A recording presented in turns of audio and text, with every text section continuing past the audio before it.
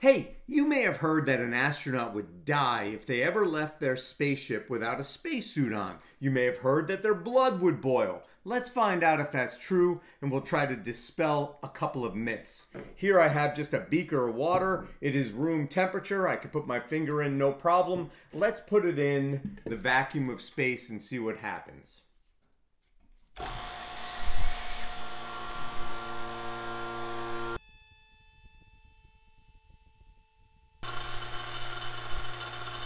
There it goes, a nice rapid boil.